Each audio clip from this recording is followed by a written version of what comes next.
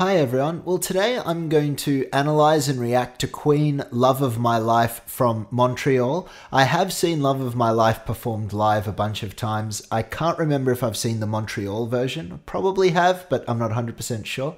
So that's why I'm kind of calling it an analysis as well. You know, Freddie Mercury is often regarded as the greatest rock singer of all time and one of the best, if not the best, rock performer of all time. And so we're going to watch this performance and analyze what made him so great, what made Queen such a great band. If you like this video and you like the content on my channel, make sure to subscribe. And a final note is that this video is for kind of educational purposes, so no copyright has been infringed upon, but do check out the original from the DVD, purchase that, and check out this original from the YouTube version as well. Let's get into it.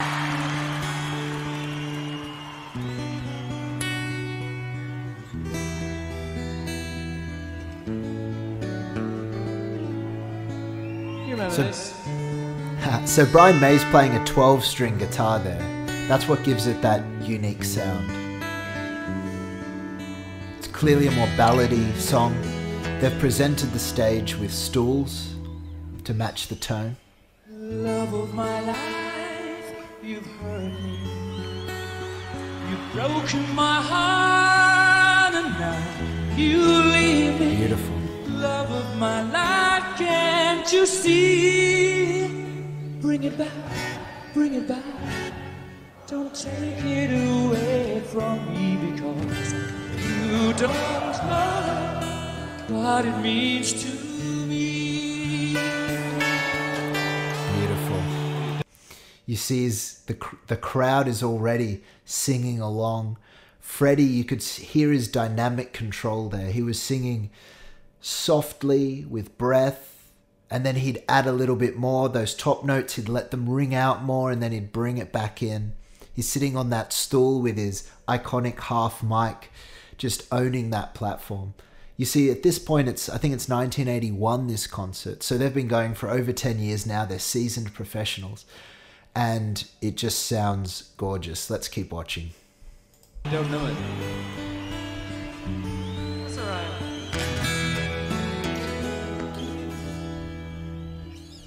Love of my life, don't leave me. Don't know what they were gesturing about there. Stolen my love, you know, deserve me. He had such a great tone. Life, can't you see? Wow. Bring it back, bring it back. Don't take it away from me, because you don't know what it means to me. You will remember when this is blown over and everything's all by the way. When I grow older, I will be there. He's a master.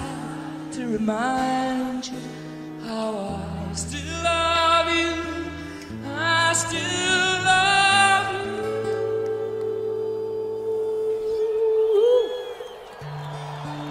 I still love you. I still love you, love you, love you. Yeah, yeah, yeah, yeah. You know, one of the brilliant things about what we're hearing is that Freddie was so good at presenting a beautiful tone. You know, Freddie didn't have vocal training, and you can tell he's not technically doing everything correct, but he stayed in the moment and he presented this beautiful tone to his voice. Queen had a crazy schedule of touring.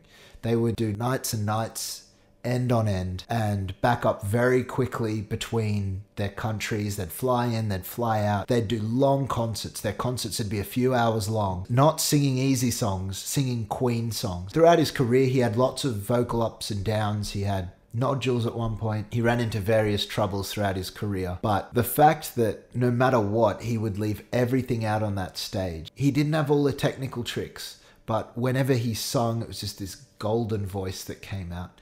And he was always spontaneous. He was always doing each performance differently. He was living in the moment, performing. You can hear those ad-libs he was doing. Let's keep watching.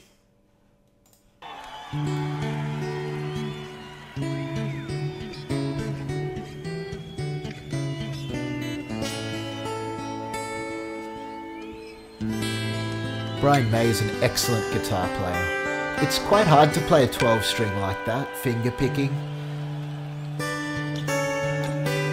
Very easy to make a mistake, but he's flawless. I've almost never heard Brian May make a mistake. He is that good.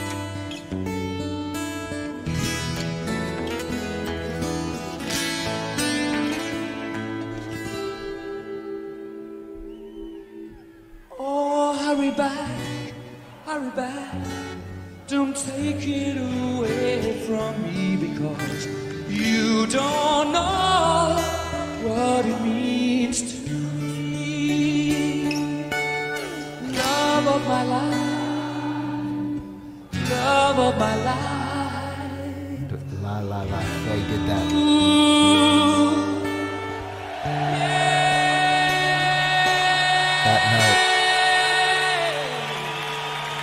Wow, did you hear that run?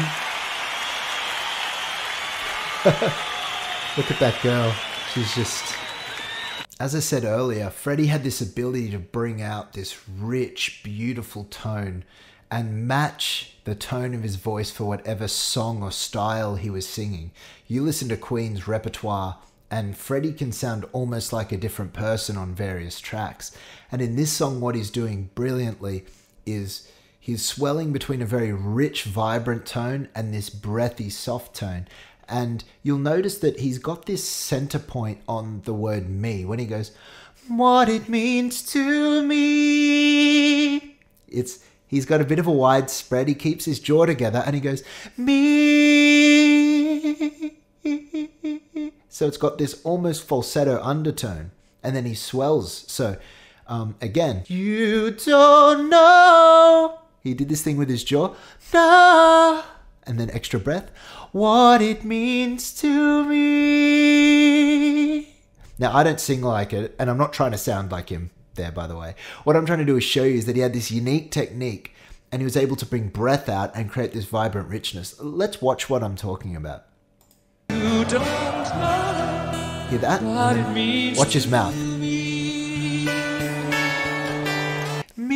And he leans back, the teeth. But that soft, almost falsetto center.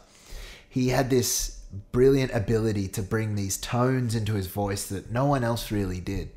And I want to listen to that final run that he did again. He does this note where he says the word yeah, and he just allows his voice just to resonate into that auditorium, resonate into that concert hall. And then he does this run. Listen carefully. He hits a lot of notes on that run, all the way down to a low range, and every note is spot on pitch wise. Let's listen to that. Love of my life. Ooh, yeah.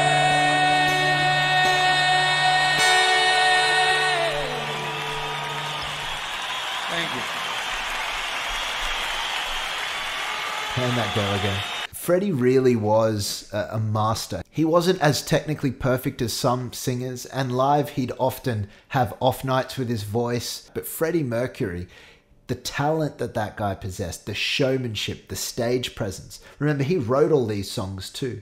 He was an absolute once-in-a-generation performer, a once-in-a-generation singer. He's the type of guy who really had no limits. If he'd wanted to, and if he'd trained his voice, who knows what direction he could have gone with, but he chose rather than becoming a technical singer.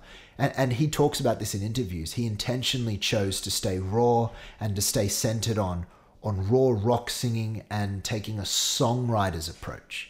He didn't want to be perfect. He wanted to be a raw songwriter who brought out different tones and who performed them. And he did that. And that's why he's considered the greatest of all time. So phenomenal performance. I'll probably react to some more Queen in the future. So if you like this video, make sure to subscribe, and I'll catch you guys in the next video.